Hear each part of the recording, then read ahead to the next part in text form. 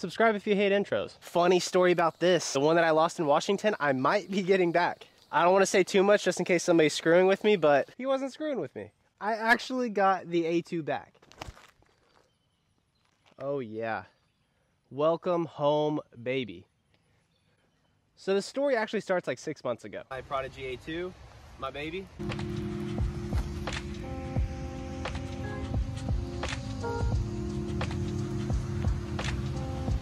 A little creepy vibe going on. We actually balled out during that round, I'm not gonna lie.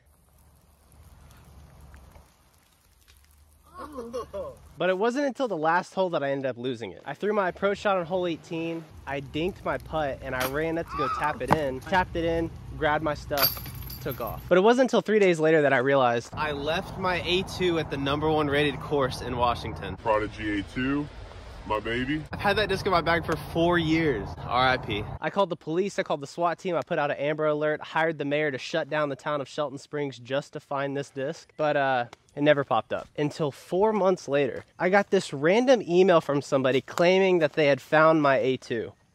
I honestly thought the guy was screwing with me, because it's like the perfect opportunity. I'm over here crying about my A2 and then somebody's like, hey, found your A2, and then I get all worked up. It's like the perfect, literally the perfect way to troll somebody. And I took the bait. I could not risk the opportunity of missing out on my A2, so I shot him an email back, gave him all the information, and he was like, yeah, dude, I'll go ahead and give it to you. But then a month goes by and the disc has still not shown up at my house. Now I'm starting to think that this is the perfect troll. Because now I'm thinking, all right, what if he's like one of those serial killers who will like commit a crime and then pull up to the crime scene just to kind of watch everything go down like a weirdo? Maybe this dude just dropped a little seed in my head. Now he's watching all my videos of me talking about it and he knows I'm never getting the A2 back. But that's when I drop a very subtle threat in one of my videos. I actually had a guy email me saying that he found my A2 and that he's gonna send it to me, but it's been like a month. He's not answering my emails anymore. So give me one reason why I shouldn't list his email and have all of you guys message him. And I knew you guys would have done it too. You guys in the comment section are freaking hilarious. I wanted to so bad, but I had to be the bigger person.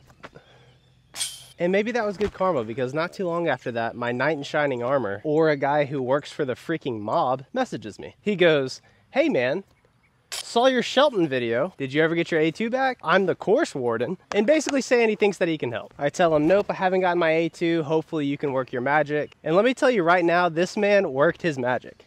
He immediately messages me back and goes, what's his name?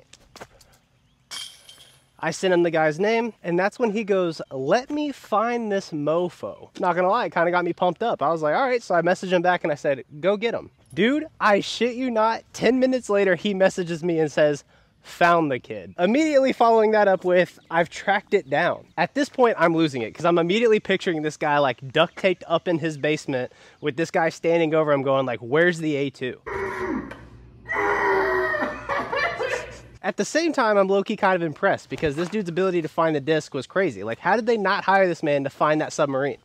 I'm just joking. Anyways, at this point, I don't even think I messaged the guy back. I was actually low-key kind of scared because I was like, who is this man? But then he follows it up with another text message of a picture of this in a package saying she's on her way. And yeah, so I got my A2 back.